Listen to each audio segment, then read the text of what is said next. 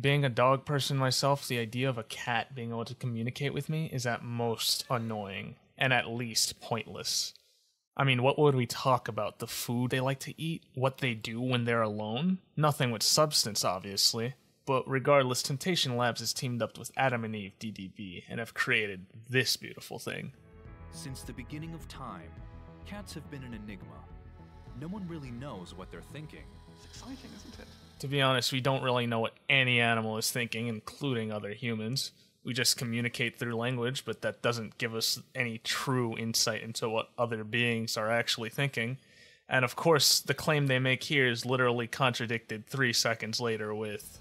Studies show they only meow in order to communicate with humans. So, I went to the internet to see if it was a real thing. Turns out a lot of people, cat owners and vets among them, agree with this fact. Wikipedia, for example, uses ASPCA's website as a source on the matter. But something all these sources are lacking is actual evidence. Can we really trust Alice, top writer of 2016, who is a linguistic turned artist turned mechanic, or a veterinarian? You'd say, yes, we can trust a veterinarian, but let me ask you this. Would you ask a human physician why some humans talk to babies in gibberish? Chances are they'll say they don't know, or they'll interject with their own opinion. You'd have a better chance of finding an accurate answer with a sociologist or psychologist in general. The notion that cats only meow at humans seems to be a very widespread myth, so much so that it actually took me a while to find something that says otherwise, and I found it in an interview that's targeted at 6th to 12th graders, no less. The story behind the cat's meow. I'm Bob Hirschon, and this is Science Update. Below, the website even asks, do you think alley cats who have little or no interactions with humans communicate in the same way as house cats?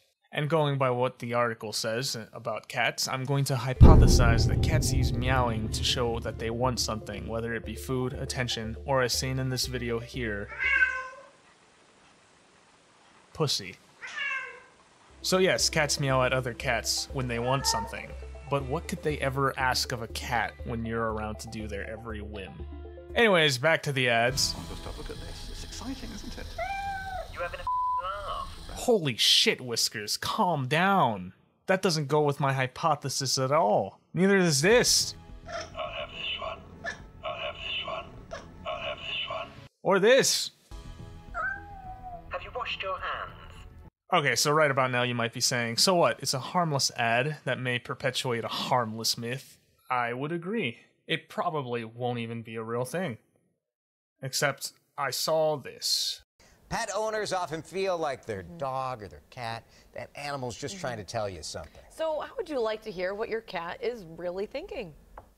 By analyzing different cat noises, we've designed a digital sensor that detects a cat's meow and uses a unique program to turn it into a human voice. The result, the world's first talking cat collar. This is an actual news station reporting on this ad, the day after the ad went live. These news anchors actually start debating whether it's a real thing or not. This anchor says it would be a joke product, and this one seems like he's actually contemplating if such a product could even exist.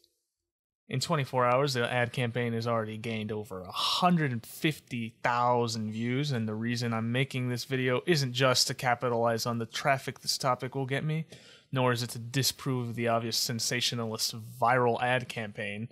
It's to point out the danger of ads like these. But look at the reactions right now. There's some people out there who actually believe this is a thing. And as badly as I want to say, let's just let them float down the abyss that is consumerism. I think it's better that people waste their money on something that's actually useful towards them. So before you go out and you make some Tumblr post about how we can talk with animals now, please, just for God's sake, don't embarrass yourself.